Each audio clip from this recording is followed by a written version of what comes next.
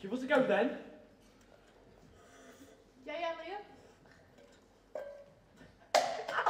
Well done.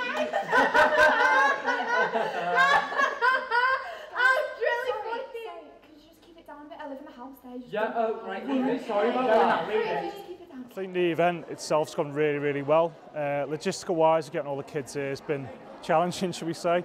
But there's guest speakers today, particularly Masha Dodd, the boxer, has particularly brought it home, you know, how the behaviours can affect people later on in life. If you listen to what Pete said, if you see what the impact was of this play, and I'll say particularly, if you listen to what Sean Masha Dodd said, if you don't listen to me, if you don't take the lesson from the play, if you don't listen to anyone else, listen to what Sean said.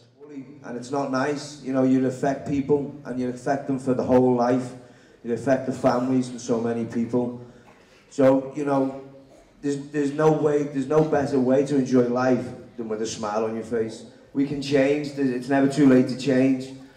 And the main thing from us, we're not looking at demonising kids, we're just saying this is the effect that the antisocial behaviour can have on the people later in life. And it's important for us to have peer-to-peer respect and get that message out. I think what the partnership helps us to do is help us do that, because it's being shown to them from students who are actually studying now, and that's similar sort of ages, which is, you know, gets our message out there effectively. 10,000 instances a year. 27 a day, more than 1 an hour. This has got to stop! I think it's amazing. I think anything we can do to actually help the situation with this terrible problem we've got of antisocial behaviour and bullying.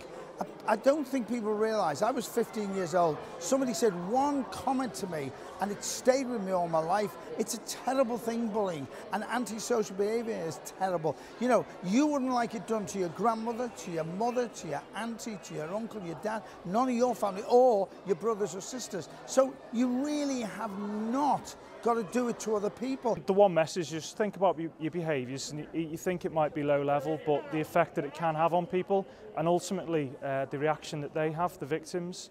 And we know it's not a catch-all, it's going to solve everything. We know that's not the case because it's such a difficult subject.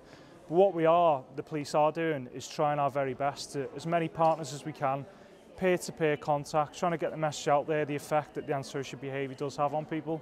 And we've all experienced it at some time or another, so we all know how much it does affect people.